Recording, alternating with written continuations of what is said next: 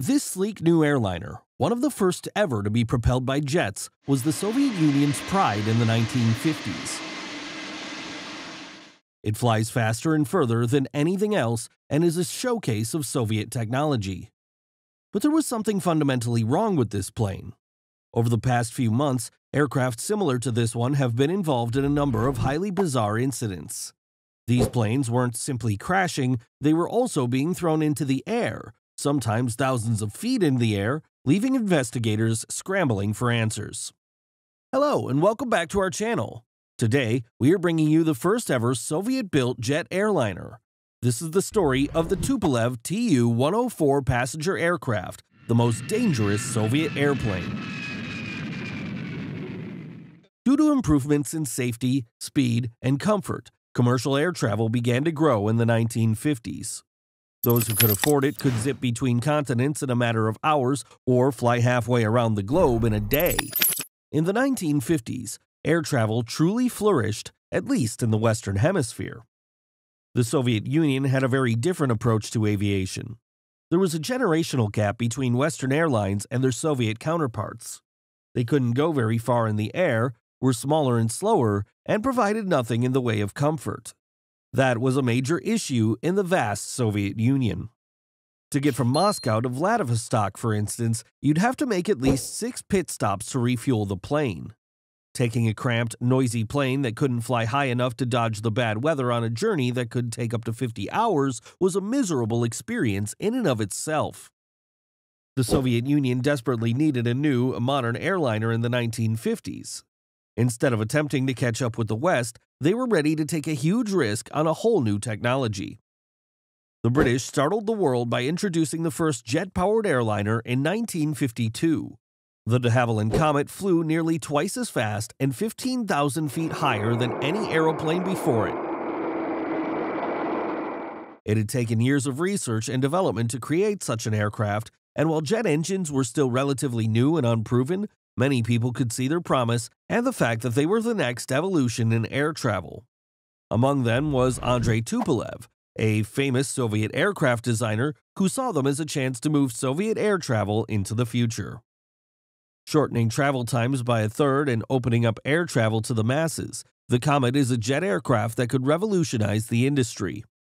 The only difficulty was that Soviet commanders thought these planes were too expensive, wasteful of fuel, and extravagant to justify. The Comet had also been under development for over a decade and cost millions of dollars. These were investments that Soviet officials had hoped to avoid. In spite of this, Tupolev developed a strategy. He assured top Soviet officials that he could construct a jet in 3 years. He proposed a cheap, efficient jet aeroplane with a larger seating capacity than the Comet. Tupolev was also aware that a jet airliner constructed in the Soviet Union would show the world that the USSR was technologically competitive with the West. A deal like this was too good to pass up. But how is it possible to construct a cutting-edge passenger airliner like the Comet in just under 3 years? To begin, you take a tremendous shortcut. The Tu-104 bomber was designed specifically to cause devastation in Europe. This served as the blueprint for Tupolev's new passenger jet. He had just finished designing it for the Soviet Air Force, so he thought he was already halfway there. He just needed to make the fuselage wider, but he could keep the engines, even though they weren't the most efficient and were a little loud.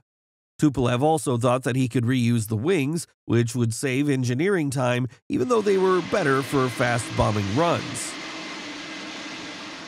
The tail and vertical stabilizer could be used extensively.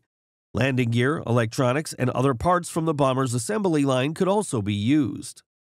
All of these heavy-duty military parts would cost almost 100,000 rubles, which would make for a strong airliner. This new jet was created for far less cost and developed in record time. Tupolev's proposed new airliner would be known as the Tu-104. But as Tupolev was finishing his new plane, it became clear that the switch to jet travel wouldn't be so simple. A string of fatal crashes caused by Comet design flaws in 1954 led to the plane's retirement. Commercial flights on the Comet were grounded for 4 years while investigators figured out the problems. When the Soviet Union's first jet airliner took to the skies for the first time in June 1955, it was the only jet airliner in the world that could actually take passengers. This should have served as a warning, but instead they used it for propaganda. In 1956, a delegation of Soviet leaders traveled to Britain on the new jet while it was still undergoing flight testing. A lot of people were taken aback by the airliner's rakish appearance.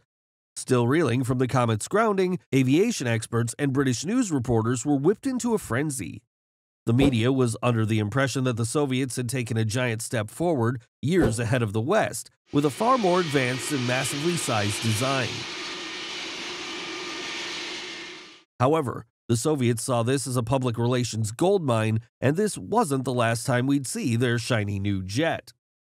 In the months to come, 104s went to cities all over Europe. Each time, crowds of people greeted the plane, and dignitaries got a chance to look at the Soviet technology. In 1957, a 104 showed up at the Paris Air Show. It was the first time that a plane that wasn't made in the West had been there. A few months later, the new airliner flew all the way to the US for another state visit. This was the first time a jet airliner crossed the Atlantic Ocean. The 104 was a huge propaganda win for the Soviets, and making it quickly out of a bomber seemed like a stroke of genius. However, the first signals of disaster were already appearing.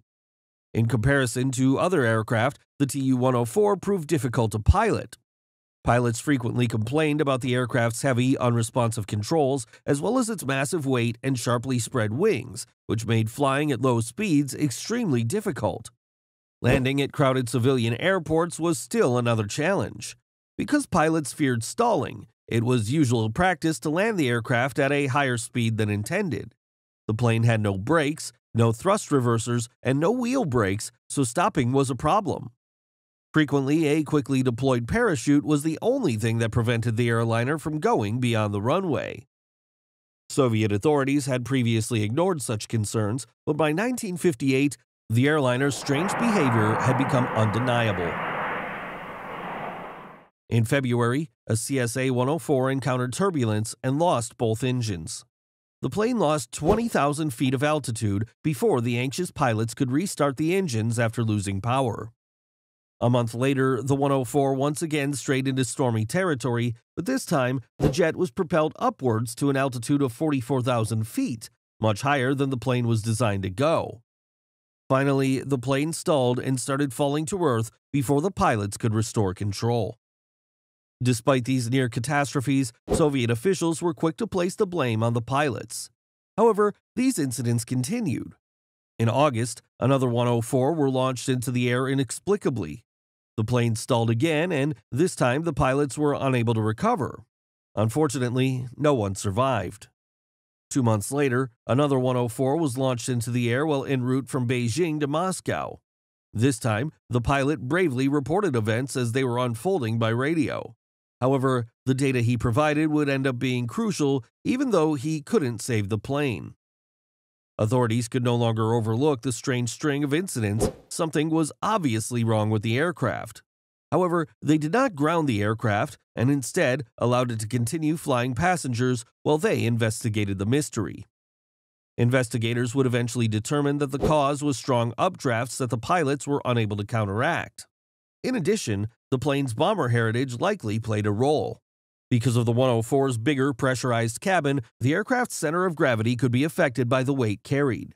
Because of this, the 104 had a built-in tendency to tip upward in an updraft, and the pilots had no way of preventing this. The aircraft had to undergo a lot of emergency changes, and it was restricted from flying above a particular altitude.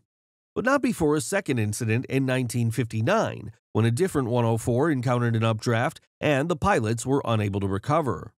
This serious design flaw resulted in the deaths of 144 people. Despite modifications, the aircraft continued to have numerous mishaps, the most frequent of which were runway overshoots due to the challenging nature of flying the airliner developed from a heavy bomber. Almost 1 out of every 5 Tu-104s manufactured would be destroyed in an accident. However, because of the Soviet Union's secrecy, these occurrences did not receive the attention they deserved. Despite this, The airliner earned a terrible reputation among travelers. The Soviets, like the British, paid a high price to be the first to fly by jet.